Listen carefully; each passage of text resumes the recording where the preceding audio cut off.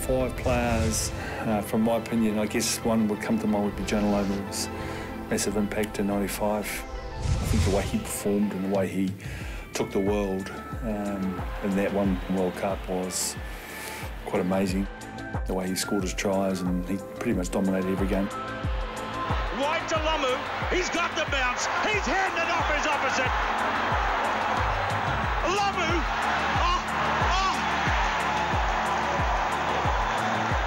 all muscle and pump, he's over for the early try. 2 minutes into the game, Jonah Lomu. Gregan comes to mind, George Gregan from Aussie. Pretty tenacious, highly competitive.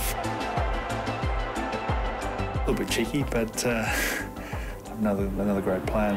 They've got an overlap on this side again. Wyatt misses his man. Gregan inside, and he's over. Try Australia. You can't afford to get a backline of this quality and experience, opportunities like this. No mistakes. George Gregan over in the corner. I guess Steve Larkham wouldn't be too far behind for me.